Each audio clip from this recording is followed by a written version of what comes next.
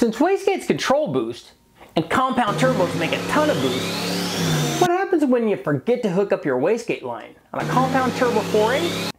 Let's find out. That's right, it's finally here. Full results on the compound turbo system on the 4.8.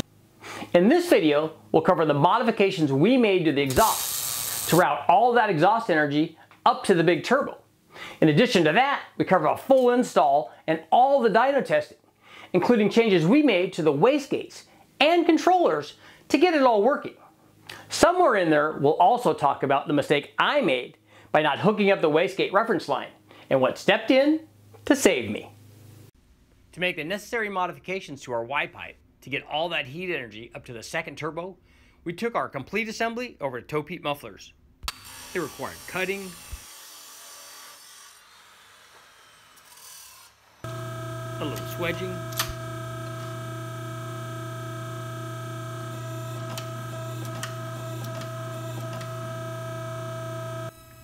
some tube bending,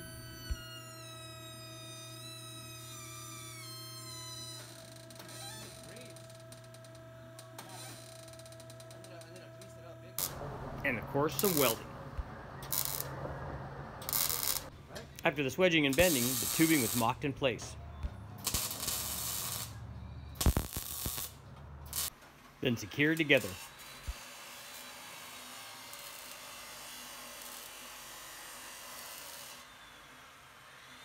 With everything in place, they tacked up the final mock-up.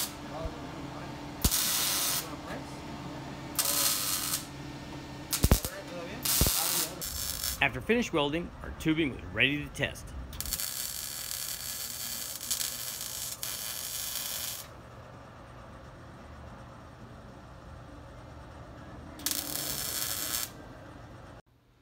Okay guys, look what we got done today. Yeah. Got all of our exhaust from the wastegate, that one, and our cross tube, that one, coming all up into here, and we're gonna mount the turbo right there. It'll all be perfect. So, our motor's on the dyno, we've already run it, it worked really well, ran a turbo. Let's get our Y pipe back on with our new fancy compound turbo.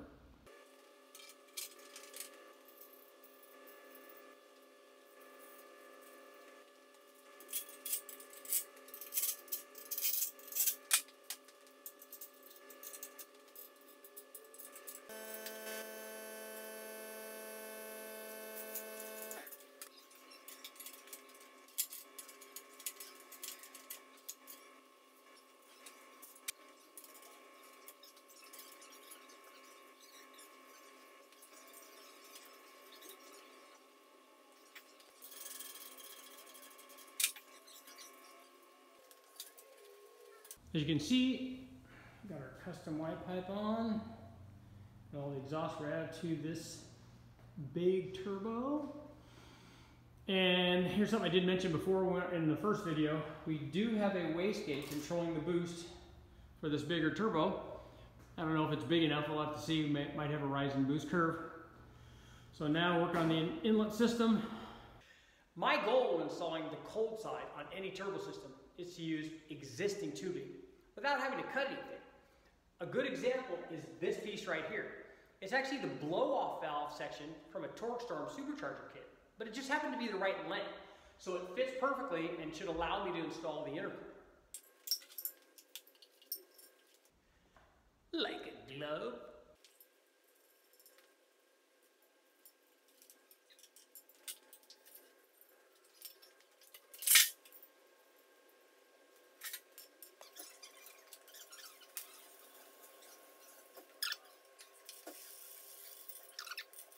Okay guys, I think we figured out something for the discharge side. Connect the big turbo to the small turbo. Let's get it installed.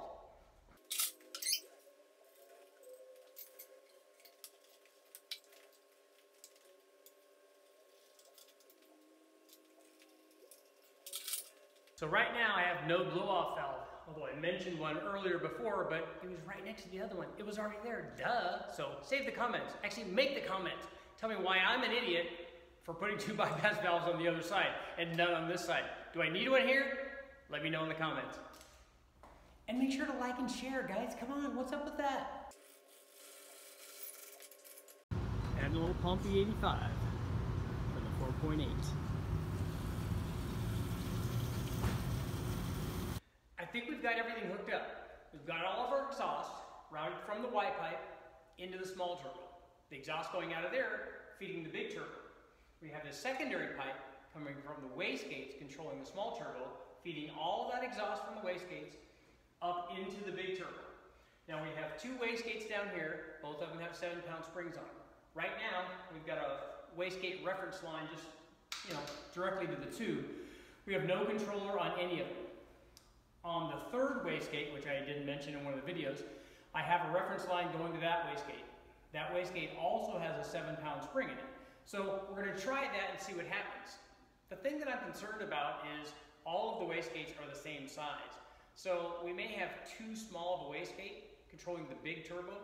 We'll see. Maybe we have a rising boost curve. We're just going to have to find out. But I think everything's ready. We've got everything hooked up. Let's try to start it.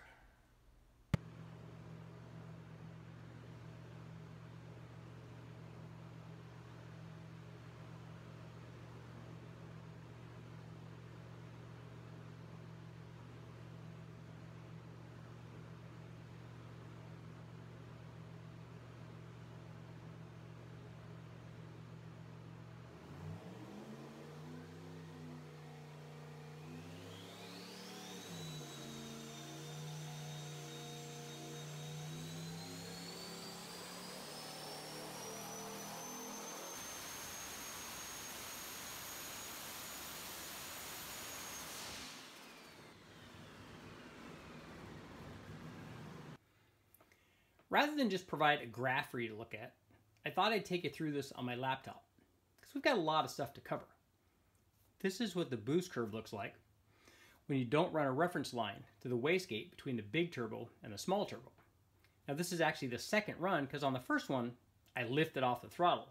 I saw the boost shooting up and got off the throttle just to be safe. But on the second run, I let it go since the air, fuel, and timing were spot on. We let it keep going, and as you can see, it leveled off at 17 pounds.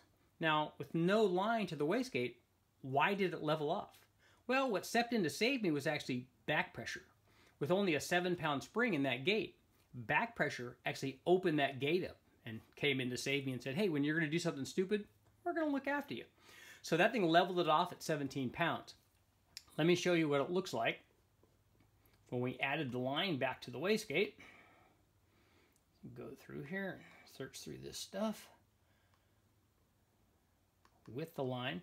See, with 7-pound springs in all the wastegates, we had about 7 pounds, and that works out good.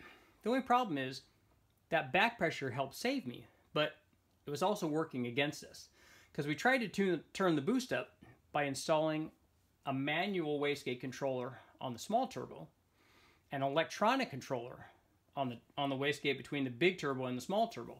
And that electronic controller was a three-port, meaning it had reference lines both to the top and the bottom of the gate.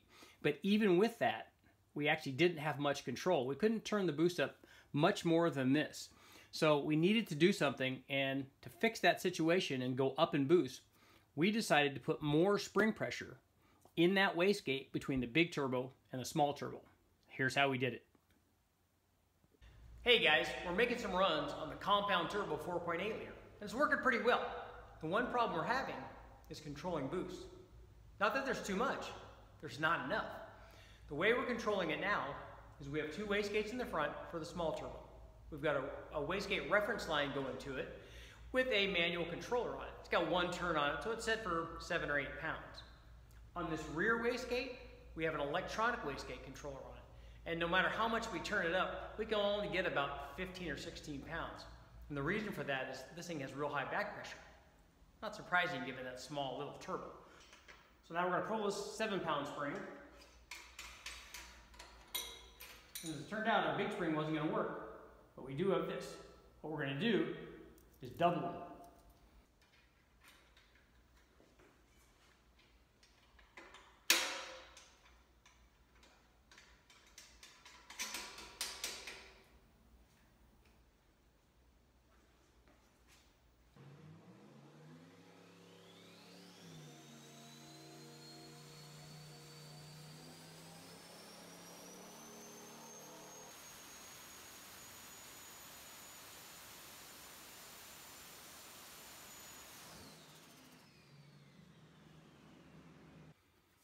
After installation of the spring in that wastegate between the big turbo and small turbo, we had much better control and we could raise the boost. So here's what happened when we ran 11 pounds. And this is the NA motor. You see down here, made a little over 400 horsepower. This is the turbo motor at 11 pounds. 618 was the power peak there. So now let's see what happened when we were able to go up and boost.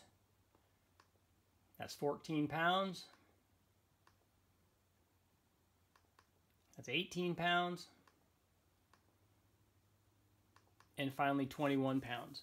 And as you can see on the 21 pound run, we actually started to drop boost. And the same thing was happening. We actually didn't put enough spring in that rear wastegate between the big turbo and the small turbo. We could stick even more spring in there and we would be able to control this up higher, but we were already at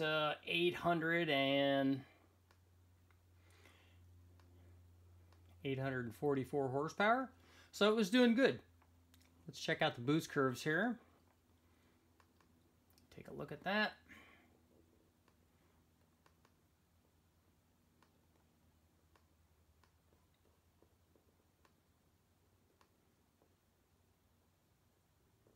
So that's 11, that's 14.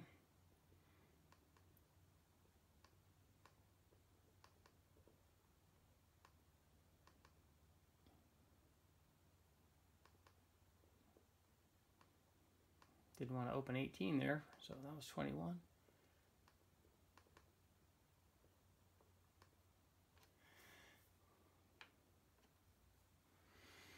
So we've got 11, 14, 18, and 21 pounds. You can see they ramp up about the same.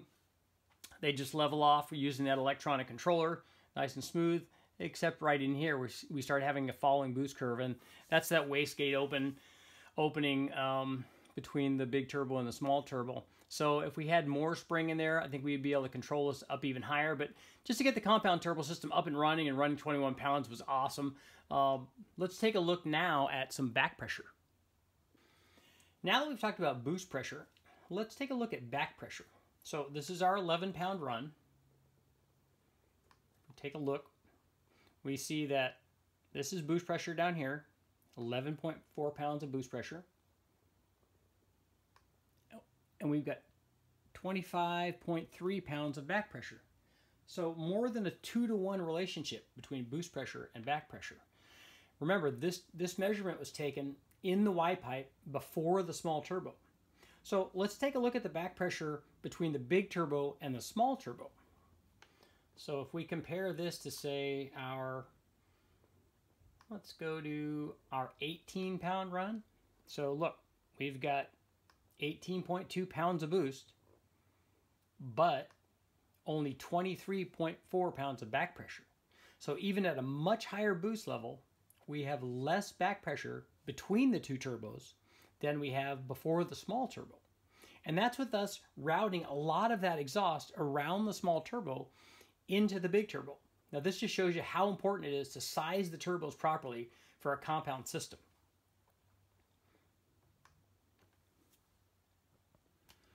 The final thing we want to look at, and you guys might be wondering, why don't you just raise the boost on the small turbos to improve the response rate? I'll show you what I'm talking about. So here's the boost curve with 7 pound springs and just a wastegate reference line on the small turbos. And then you can see what we're doing with the big turbos there. We got over 17 pounds. But here's what happens when we put a controller on the primary turbo or the small turbo and raise the boost up. You can see we get much better response, and we can do that. We can continue to do that. And you can see that even though we've raised the boost, let's say at 4,500, we've gone from 11.3 pounds up to 17.8 pounds. So we picked up over 6 pounds of boost there. But out here at the top, where the big turbo is primarily responsible for what's going on, we had less than a pound of boost change. Now we could continue to raise this here by adjusting our wastegate controller, but the problem is that we just didn't want a lot of torque there on the load in, because this thing still had the the stock block and factory crank and factory rods. So we don't need a big load-in torque number, but you can, if you want, raise that up so you get good response, which is one of the great things from the compound turbo system. So you can adjust, we have two controllers, you can adjust what's happening on the low side and what's happening on the high side, as long as you have enough spring in that wastegate controlling the big turbo.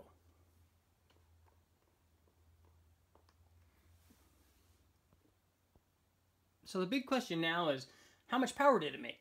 Well, if we take a look at the NA motor, we're like 409, and then run at the highest boost level, which was 21.5 pounds.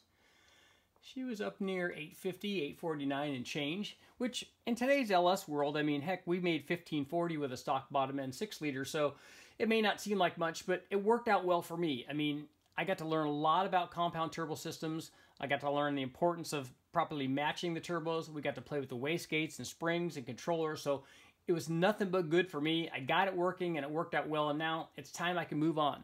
So guys, make sure to like and share and do all that stuff. Ring the bell, make some comments, tell me what else you want to see, tell me what I did right on this and what I did wrong. See you in the next video.